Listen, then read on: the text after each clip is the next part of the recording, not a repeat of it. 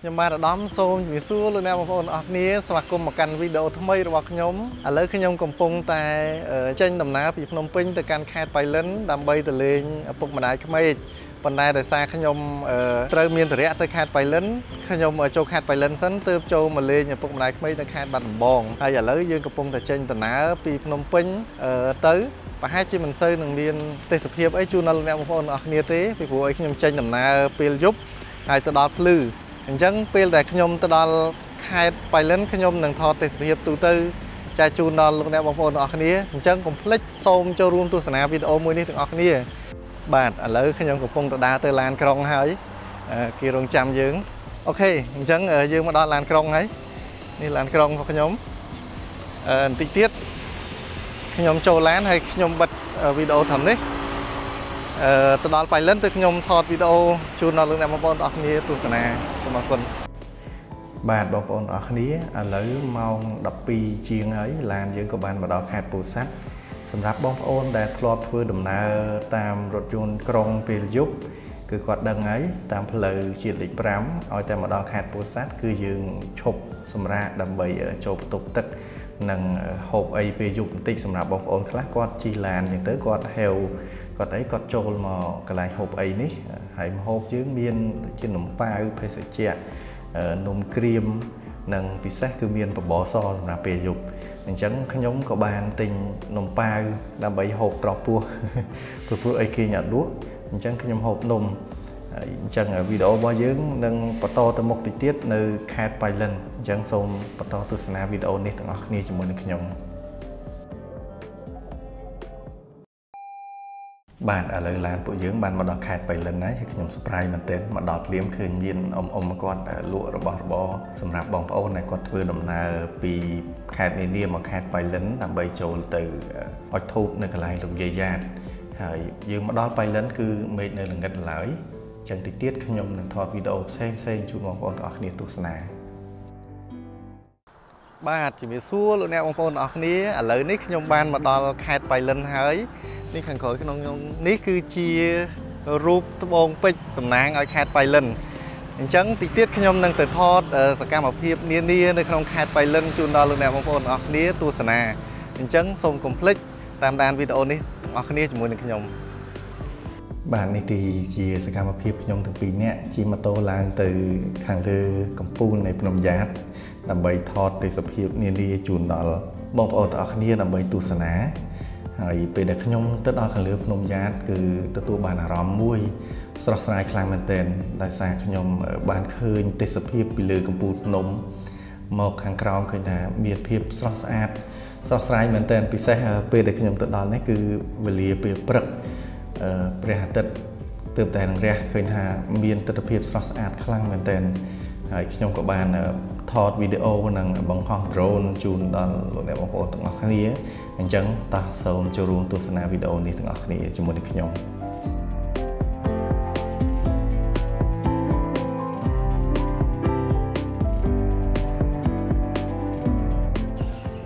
បាទបងប្អូនទាំងអស់គ្នាឥឡូវខ្ញុំទាំងពីរនាក់បានមកដល់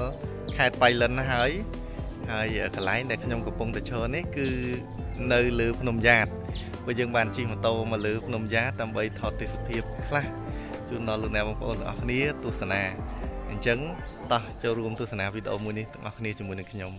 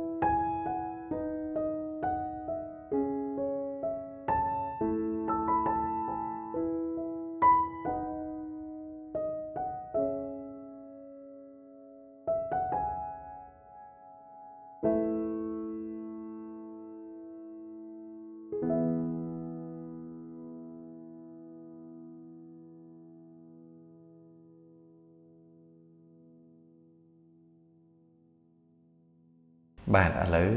បន្ទាប់ពីឡើងថតរូបមើលទេសភាពនិងបង្ហោះ drone នៅលើកំពូលភ្នំយ៉ាតហើយពួកយើងទាំងពីរនាក់ក៏បានចុះមកខាងក្រោមវិញដើម្បីបន្តដំណើររបស់យើងទៅកាន់កន្លែងលោកយាយយ៉ាតប្រពន្ធខ្ញុំគាត់ចុះទៅអុជធូបសូមសេចក្តីសុខនៅរូបសំណាកលោកយាយយ៉ាតនៅខេត្តបៃលិននេះឯង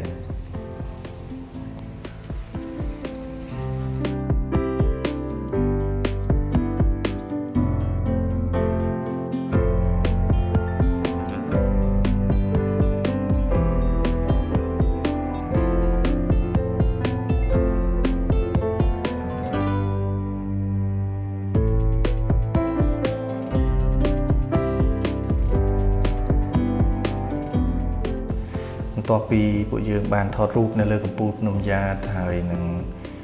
ចុះអុជធូបនៅកន្លែងលោកយាយយ៉ាតរួចរាល់ហើយពួកយើងក៏ធ្វើដំណើរនៅតាមផ្លូវនានានៅក្នុងទីក្រុងបៃលិនដើម្បីមើលទេសភាពនិងមើលសោភ័ណភាពនៅក្នុងទីក្រុងបៃលិនហើយនេះគឺជាទស្សនវិជ្ជាទូទៅនៅក្នុងខេត្តបៃលិនឃើញថាមានទេសភាពស្រស់ស្អាតខ្លាំងមែនទែនបងប្អូនយើងអាចឃើញផ្លូវពិតជាស្រស់ស្អាតមានធម្មជាតិមានព្រៃឈើមានផ្ទះបងប្អូនប្រជាជនរបស់យើងនៅទីនេះហើយឥឡូវខ្ញុំបានមកដល់វិមានឯករាជ្យខេត្តបៃលិនឃើញថាមានភាពស្រស់ស្អាតដោយសារមានការតុបតែងជាលក្ខណៈផ្ការំដួលជាអត្តសញ្ញាណជាតិយើងនិងមានកន្លែងផ្សេងទៀតសូមបងប្អូនទាំងអស់គ្នាចូលរួមទស្សនាជាមួយនឹងខ្ញុំ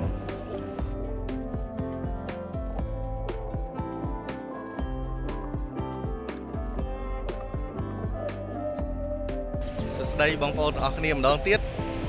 នេះខ្ញុំកំពុងតែនៅវិមានឯករាជ្យនៅខេត្តបៃលិននេះឃើញថាមានការតុបតែងមានដាក់រូបផ្ការំដួលដែលជាផ្ការតំណាងឲ្យអត្តសញ្ញាណជាតិយើងនេះ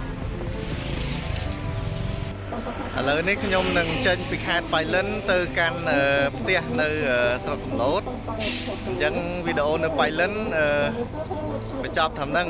ហើយយើងរងចាំវីដេអូបន្តទៀតនៅឯស្រុកសំឡូតខេត្តបាត់ដំបងបន្ទាប់ពីពួកយើងបានដើរលេងនៅក្នុងខេត្តបៃលិនរួចរាល់ហើយពួកយើងត្រឡប់មកឯស្រុកសំឡូតខេត្តបាត់ដំបងដើម្បីនឹងជួបជុំក្រុមគ្រួសារហើយនេះគឺជាទស្សនវិជ្ជានៅតាមផ្លូវឃើញថាស្រស់ស្អាតខ្លាំងមែនទែនហើយវីដេអូនៅខេត្តបៃលិននេះក៏សូមបញ្ចប់នៅត្រឹមហ្នឹងអរគុណបងប្អូនទាំងអស់គ្នាដែលបានតាមដានទស្សនាវីដេអូនេះពីដើមរហូតដល់ចប់ហើយបើសិនជាបងប្អូនមិនទាន់បានចុច Subscribe ជួយចុច Subscribe និងចុចរូបកណ្ដឹងដើម្បីទទួលបានវីដេអូថ្មីពី Channel របស់ខ្ញុំទៀតឥឡូវវីដេអូនេះសូមបញ្ចប់ត្រឹមនេះយើងជួបគ្នានៅវីដេអូនាស្រុកសំឡូតខេត្តបាត់ដំបងសូមអរគុណ